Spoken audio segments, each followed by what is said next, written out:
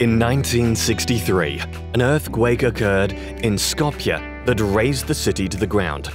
This was unexpected and sudden. However, the experience shows us that if we were prepared, the damage would be less, and the number of injured and lost lives would have been far less.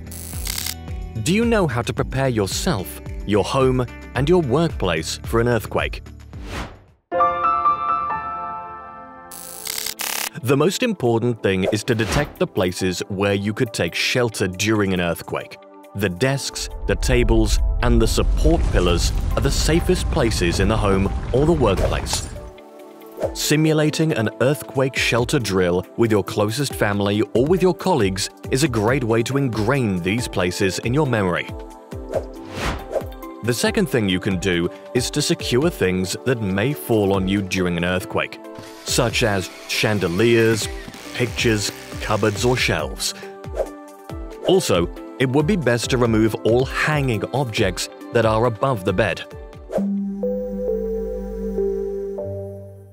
It would be nice if you all knew the nearest safe evacuation point, where you will be able to meet your closest family or colleagues after the tremor had ended. Usually, these places are defined by special evacuation plans.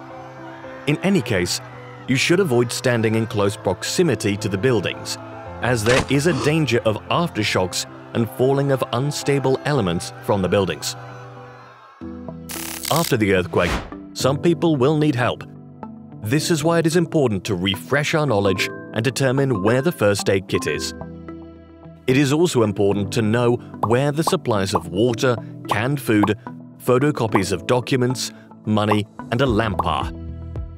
Another important thing to do is to turn off the electricity or gas so that there is no fire, or to turn off the water so that there is no flood.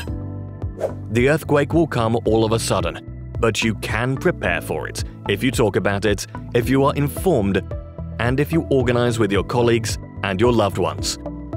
Be prepared.